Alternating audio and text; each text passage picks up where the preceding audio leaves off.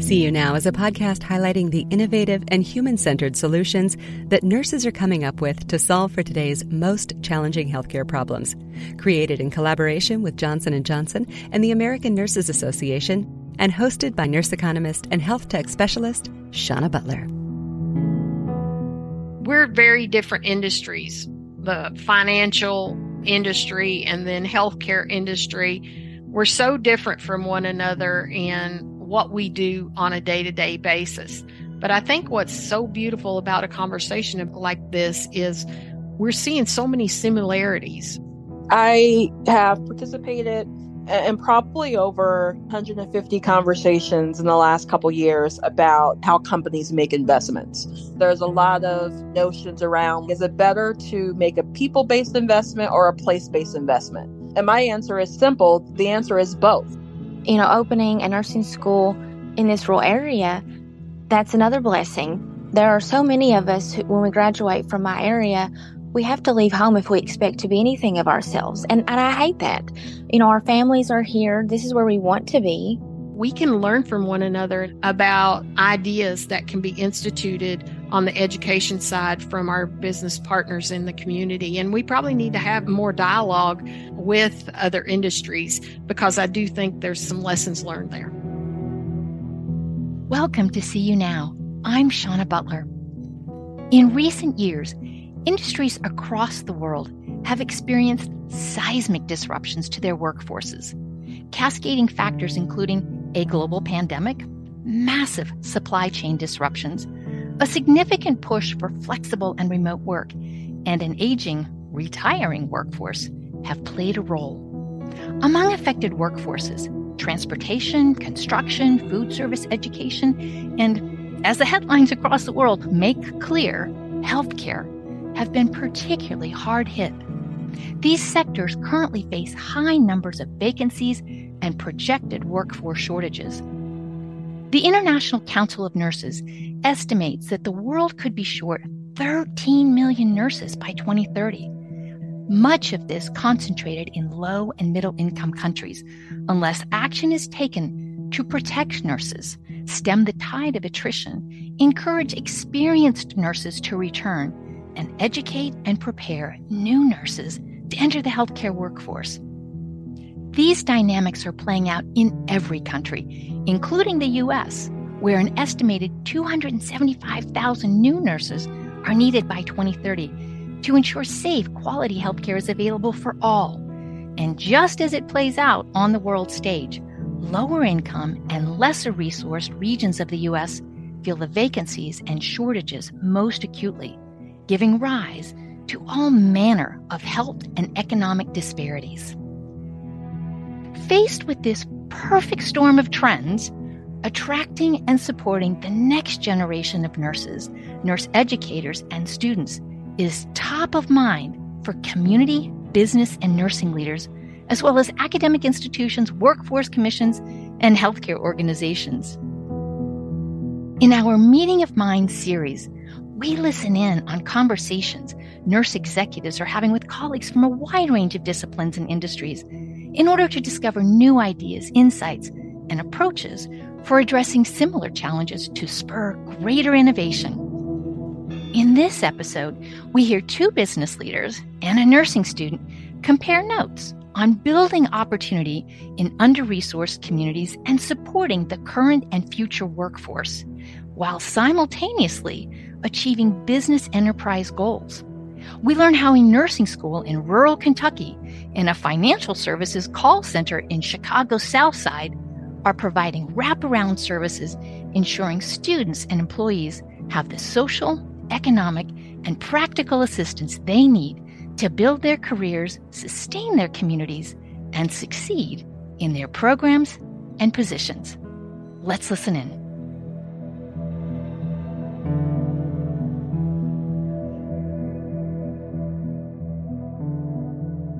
Hi, I'm Dr. Audria Denker. I'm the Executive Vice President of Nursing for Galen College of Nursing. I've been with the college for 18 years, and prior to that, I was in leadership at a large healthcare organization. Moving to the education side of things really did open my eyes to a lot of the challenges of nursing students. And what I found was the ability to complete the college coursework was not the obstacle. The obstacle was family issues, financial issues, social issues. We had students who didn't have housing, were living out of their cars and coming into the school and washing up to go to class.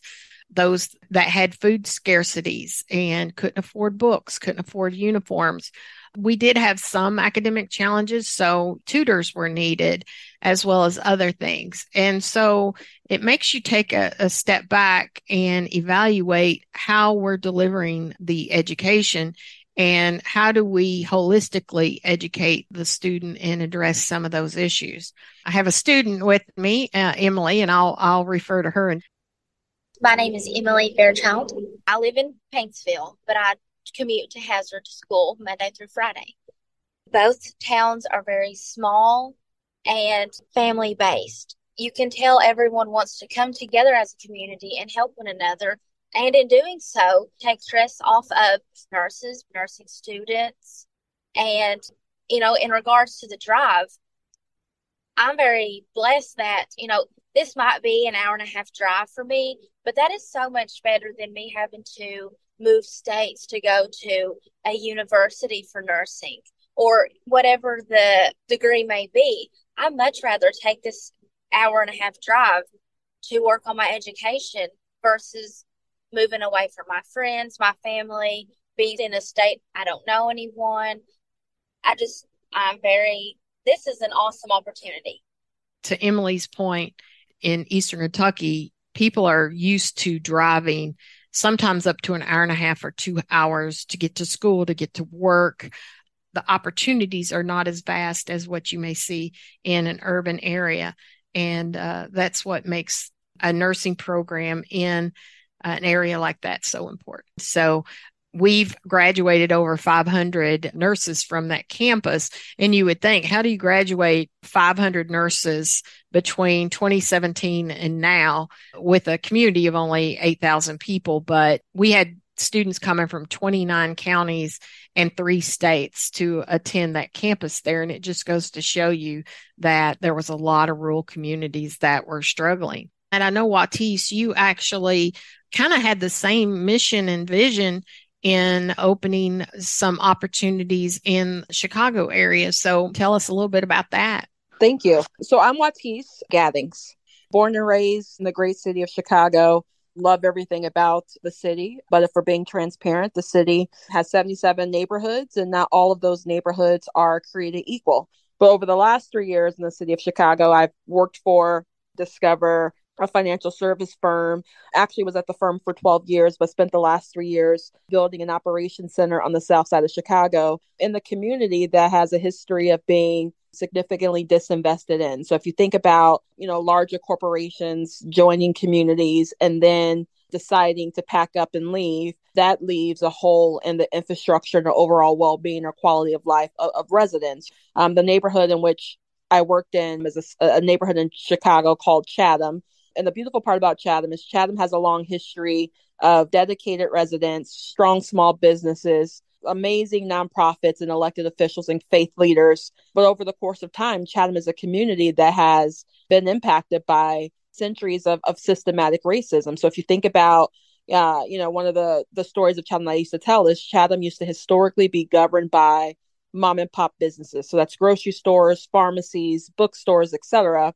And then you have big box retailer come into the community, which could be viewed as a positive thing. But the challenge is the small businesses can't compete with them. So they, end up having to close their doors. And then the retailer decides that doing work in the neighborhood is too difficult or too complex. And they decide to leave too, leaving food deserts or pharmacy deserts or, healthcare deserts, et cetera. So it's been an honor of a career over the last 3 years, really understanding, what Black and brown people need to thrive. And that's a place where they can have a true sense of belonging, a place where, all their needs are met, not just from a economic perspective, but also mental health, physical health, etc. So super excited to be a part of the conversation today to discuss some perspectives on where the gaps are and what we could do as we try to move the conversation forward. Just to give you a little background on Hazard, Kentucky, the city has about 8,000 people. But one thing I just wanted to bring up is partnerships. And partnerships are so important. Partnering with the community, partnering with other businesses, partnering with government to create these opportunities. And you know, the number one obstacle to going to nursing school is financial. And when we started the campus in Eastern Kentucky in Hazard, the first thing that we figured out was how much out of pocket that a student would have if they went to Galen, and it came out to about $7,000. And so we partnered with Appalachian Regional Healthcare, which is the hospital system there, and Eastern Kentucky Centralized Employment Program to create scholarships, $7,000 scholarships for our students, leading to the students graduating with zero debt and being able to go and work and change the lives of their family. Juatise, did you have any partnerships or anything like that you worked through when you started your program? Absolutely. And I think what you described is amazing, especially when you think about something as necessary and needed as education. So, for example, the work that we did in Chatham, the goal was to employ 1,000 people. And we are super proud of the 1,000 jobs and also very proud of the wage, entry-level wage of $18 per hour. But quite honestly, acknowledging that it's not enough. And so we had to rely on strategic partnerships to figure out, like, how do you not only just get people into a financial services career, but how do you make sure that they can have a longevity in career where they experience increase in finances and things as they go along. And so one of my favorite strategic partnerships that we had was in partnership with Chicago State University. And similar to what you're doing in the nursing field, it's important that not only students have access to good education, but they also can do that debt free. And so any of our employees who chose to go back to get a post-secondary degree would have that covered, books, tuition, and fees, which is pretty significant for you to be able to work full time and then have a college campus less than a mile away. You can accomplish some of your educational goals. And then once you're graduated or completed the certificate program, then you're able to use that for internal mobility within inside the firm to continue to increase your earning potential. So that's one of my favorite partnerships, but also partnerships with local community-based organizations. You know, people talk a lot about social determinants of health. I like to talk about social determinants of employment as well. And when you think about things such as, you know, transportation or mental health needs or childcare, et cetera, all of those things can make a difference in someone's ability to grow and sustain a career. So having strategic partnerships where we have an on-site therapist that works full-time, where there is a on-site nurse practitioner that works full-time as well, you know, all of those things matter to make sure that people aren't just becoming employed, but they could actually sustain a pretty fruitful career by having their wraparound services met. I love when you said social determinants of employment. I'd never thought about that before. And, you know, I love that you brought up the investment employees, because one thing that we had to do, you know, nurse educators are not readily available. There's a lot of competition between schools of nursing to recruit those people, especially when we went to Eastern Kentucky, when very few of the nurses in that area even had a master's degree, which is what is required to teach in the classroom. So we made an investment in our employees. We have a master's in nursing education. So what we decided to do was to grow our own nurse educators. We have a teaching and learning academy, which once they get their education, it teaches them how to teach. So we take that education a step further, and we support them through mentoring, through extensive onboarding and different things like that. And the average age of a nurse educator right now in the United States is 56 to 58 years old. And the average age of a nurse educator at our organization is 44. And that's because we knew that we would have a hard time competing with all the other schools out there. We also compete with the hospitals. So the best thing to do is for us to invest in our own employees. And we made a significant investment in the employees in Eastern Kentucky. Several of them graduated from our program and are now teachers.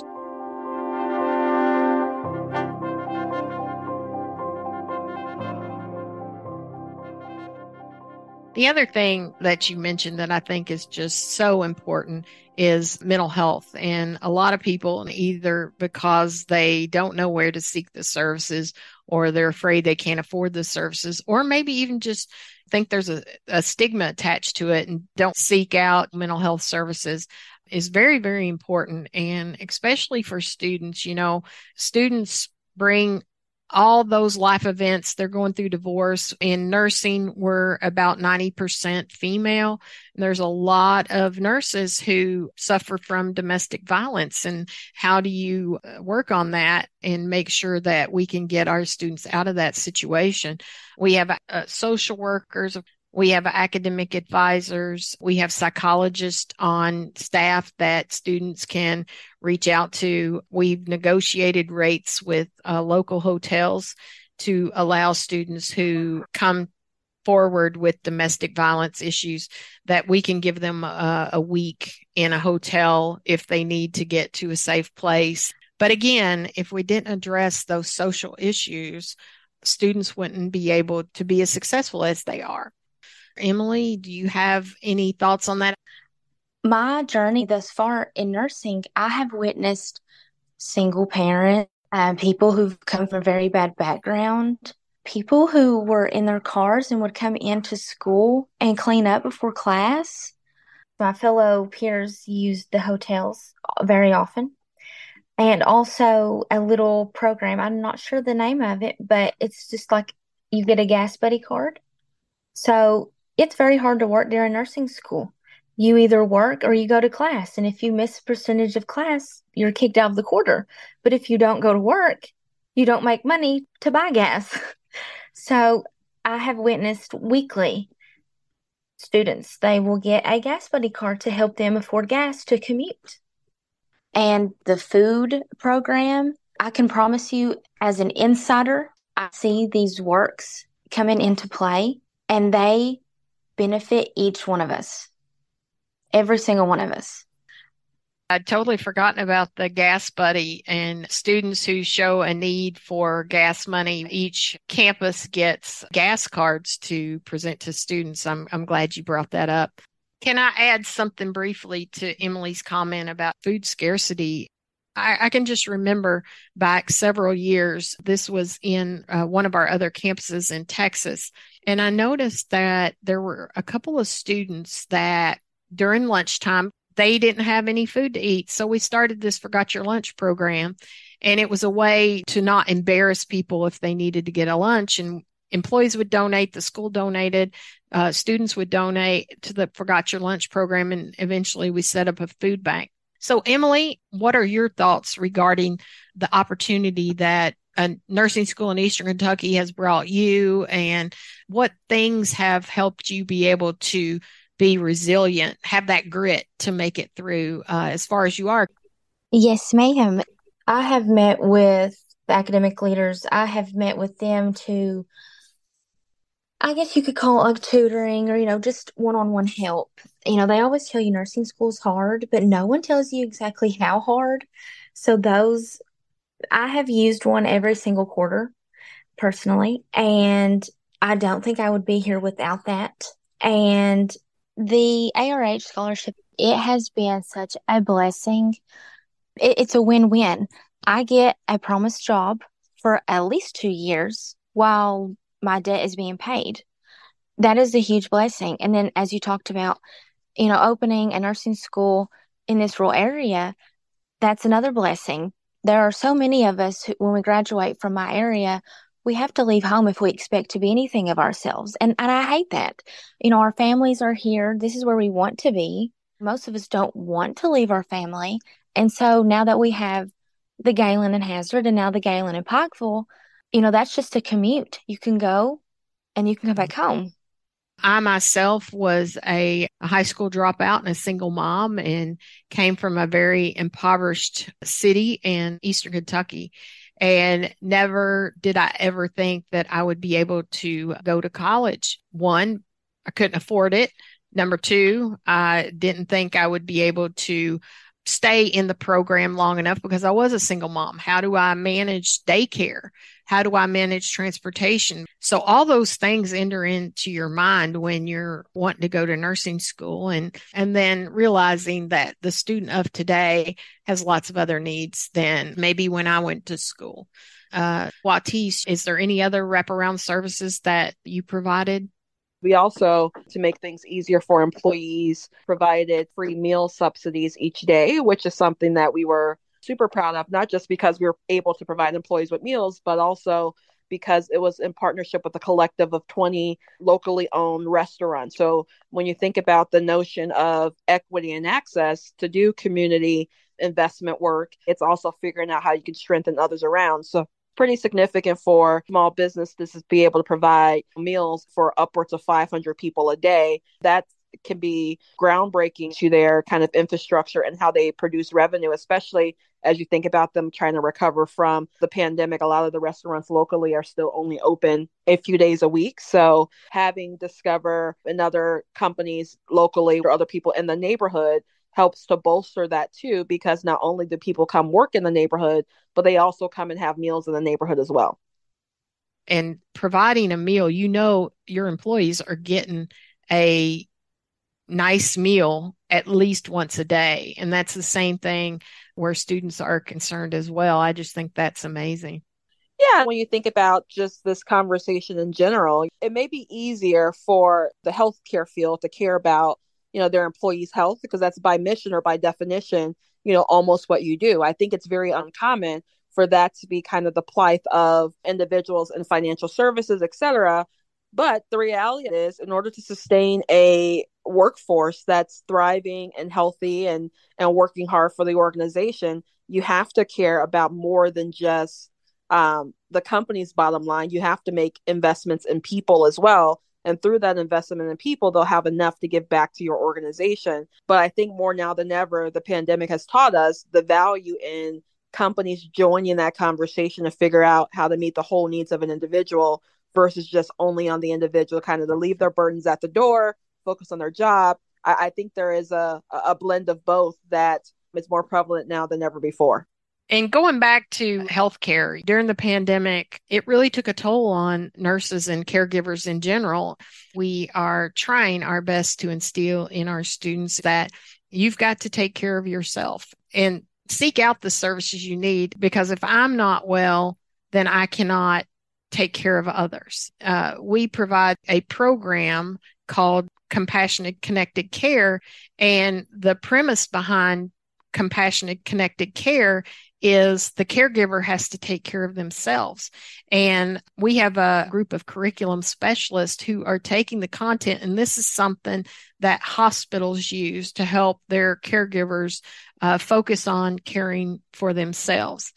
We are integrating that compassionate connected care throughout our nursing program. And so the concept of self-care will be threaded in each of the courses, because Juatise, you said it earlier, in healthcare, we have ready access, but we may be the last ones to use that. And so by teaching our students how to access those things, all the people that they come in contact with, whether it be family members, patients, friends, or others, they can actually instill some of that learning in their communications with those people. I mean, it's not super surprising to me that healthcare workers have a hard time taking care of themselves as a priority. And I could imagine that, in the healthcare field, by design, you are a person who likes to essentially take care of others. When we were in the middle of the pandemic at Discover, it was very intriguing and interesting that everybody kind of working from home, et cetera, you naturally thought that people would start to take more time for themselves. But what we started to hear was the day started bleeding together for everybody. There was no separation of work and personal. You left your bedroom just to go log on to your work computer, and you left much later in the evening out of your work area or your space because it was convenient and it was easy, and taking care of yourself and your family priorities became less. So we instituted things like no meeting Wednesdays and the corporate day of wellness, where there were experts to come in and host yoga classes and different seminars to get people to focus on wellness. And I think in the healthcare industry, it's something that you have to almost have a routine cadence and discipline around. The other thing I add, especially as a leader, is how well I take care of myself and model that behavior for the team is how well the team will take care of themselves. And so if they feel as though I'm always online at midnight, sending emails, etc., they start to model those behaviors. If they see me skipping out on meals or scheduling over my lunchtime, they feel obligated to do the same thing. And so it's important that I have healthy practices as a leader to say, the lunch hour is protected. While I may be on my computer at midnight, I'm going to set a reminder for the email not to go out until 8 a.m. during normal work hours so that others don't feel an obligation to respond in that moment because that time was most convenient for me to send the note. And so I think establishing healthy routines as a leadership team helps make that a little bit more embedded within the cultural fabric of the organization, right? I love sharing with my team what I do on my day off, etc., because it inspires them to try to do things similar and encourages them to do things similar for themselves.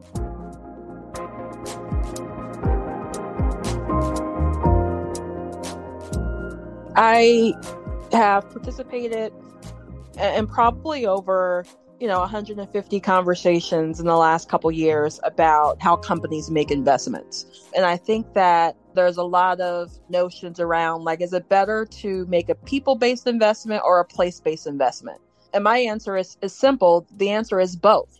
When you think about quality of life, it's the investments that people have made in us, but it's also evident in the ecosystem of where we live, where we work, where we play. All of those things fit together for us to have a healthy ecosystem. I wouldn't discourage any individual from doing one versus the other, but I think having the conversation for it to be an and is very critical to make sure that team members like Emily and others don't have this barrier of transportation. No matter where you live, no matter where you work, no matter where you go to school, you should have access to everything you need to live a fruitful and sustained life. And so my hope is that someone listening will feel a little bit more motivated or inspired to think through how do they make an investment that's not the easiest or the fastest or the cheapest for the company, but what's the right thing to do to make the appropriate investment in people, which will ultimately not just be good for the individual, but it'll also be good for their business too.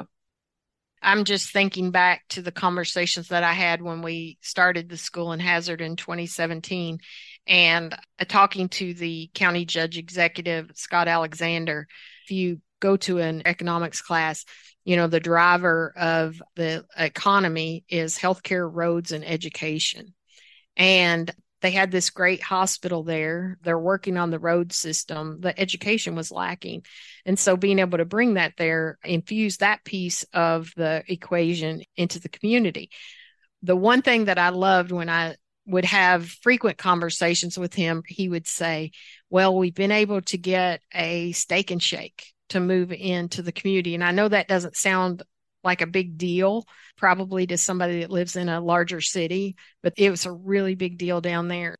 He was able to entice companies, restaurants, and even retail stores to move into the community because in our first 18 months that we were open there, we infused about $5 million into the local economy, which was huge because the coal mining industry had pretty much is non-existent right now. And you had a lot of coal miners who were displaced, and a lot of them were the sole breadwinners of their family. And many of them had college degrees. They just, after they reached their college degree, if they wanted to move back home and make a decent living, they had to go in the coal mines. And so this gives them an alternative to make about the same amount of money that a coal miner would make, use part of that degree that they earned. Many of them had degrees in business or something else, and use some of those credits towards their nursing degree and start a new career path. But the infusion of the revenues into the economy was really, really important. People were eating there more. People were buying cars there, shopping there. And those are things that sometimes, especially in education, we don't think about the impact on the community.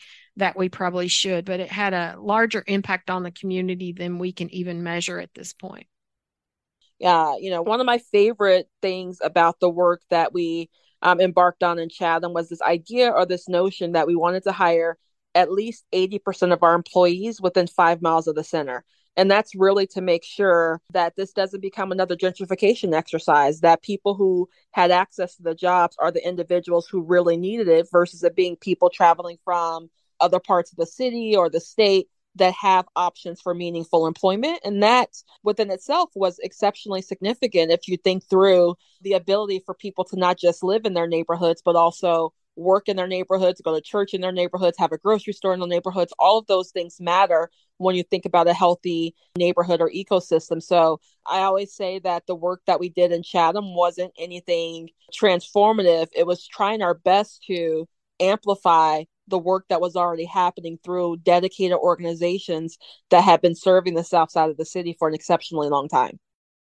One thing that we're seeing, which we're very, very proud of, is our student body is more diverse than the communities in which we have our campuses. Our faculty match the diversity of the community. But one thing that we need to do is we want to be able to create a pathway for anybody that wants to become a nurse. And a couple of things that we do through the admission process removes a lot of those obstacles, such as waiting lists, or you have to have a 3.5 GPA to get in. We have a rolling admission, which is basically first come, first serve, because if we have selective admission, that means I may have a 3.0 GPA, applying for the nursing program. And I applied first, but somebody comes in behind me and has a 3.5 GPA. They jump over me and get the spot, and I don't. By having this rolling admission, it's first come, first serve, which allows students who maybe would have been placed on a waiting list to be able to get into the program. And so I think education as a whole needs to start thinking about and what are those obstacles that we put in front of people who have the grit and desire and determination to become a nurse. What are those obstacles that we put in front of them that prevent them from reaching their goal and dreams? Nursing historically hasn't been a very diverse profession. And we are putting a lot more focus on that because patients in the hospital want to see people that know them culturally. And by creating a more diverse nursing workforce, it definitely helps that. Investing in diversity, equity, and inclusion is one of the best decisions you can make for your business. As I've coached leaders, spent time with leaders, sat around tables where this topic is being discussed, is I think it starts with an innate belief. It's like, what do you have to believe to know that your organization is better off because of diverse perspective? And oftentimes when I see teams that are lacking diversity, it's not lost on me that in their personal lives, there's probably a lack of diversity and other things. And so there isn't this belief that it's necessary. And if people believe that they become better because of diverse perspectives, and if you think about some of the greatest sports teams or businesses or corporations, they always speak to the magic and the diversity of perspectives and experiences that makes their team exceptionally well-rounded. And I do think that any company that doesn't prioritize diversity, not as a policy or response to affirmative action, but because it's a core belief, they miss out on benefits that the company could and should have, but it starts with the belief. Can I add something briefly? Fortunately, I had a lot of people who rallied behind me and helped support me through my journey. And had I not had them, I don't know what exactly I would have done to get through nursing school. And one thing that I realized was that nursing changed my life. And Galen, the college that I work for, our vision statement is we change the life of one to care for the lives of many. I'm a living testament to that vision statement because nursing did change my life. And I was able to do things with and for people that I never would have been able to engage in had I not gone into nursing. And so when I decided to move into education, I really wanted to give back to the communities that had individuals that were in the same situation that I was in. And I'm very fortunate. I do get to speak to students quite frequently, and I like to share my story because we never know by looking at somebody what their journey is and what situation may prevent them from being able to finish. And so how do we create an environment where students can thrive, be resilient, and finish their programs so they can change their lives and then touch the lives of others?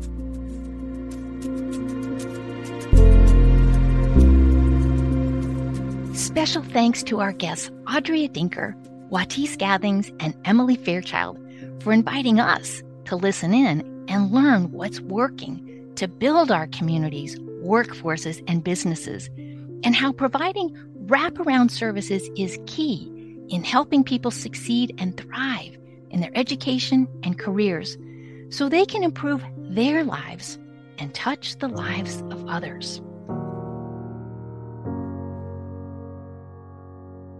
Among economists, some of my favorite people, there's an ongoing debate about the best way to address opportunity, social mobility, poverty, and inequity, and meet the needs of a community.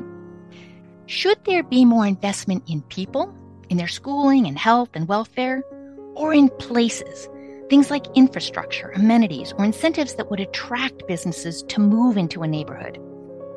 Given our high nursing vacancies, reduced access to healthcare, and projected nursing shortages, innovative and creative solutions are critical in expanding access to nursing education and building a diverse, thriving, and innovative nursing workforce. The data and stories are revealing. Opportunity, economic mobility, and healthcare access elude far too many people in far too many places. The factors that inhibit progress, schools, transportation, housing, job access, childcare, are the same factors comprising the social determinants of health and, as we learned from Juatise, the social determinants of employment. And they are improved by, as Audria, Juatise, and Emily share, wraparound services, a broad range of community partnerships, and combining people-based and place-based investments. For See You Now, I'm Shauna Butler. Thanks for listening. Nurses are transforming healthcare through innovation, compassion, and leadership. And Johnson & Johnson is proud to continue its 125-year commitment to champion nurses through recognition, skill building, leadership development, and more. The American Nurses Association is dedicated to building a culture of innovation. Nurses improve the lives of patients and communities through innovative thinking, empathetic connection, scientific rigor, and sheer determination. ANA is proud to support and advocate for our nation's most valuable healthcare resource, our nurses. For more information on See You Now and to listen to any of the earlier episodes in our library, visit seeyounowpodcast.com.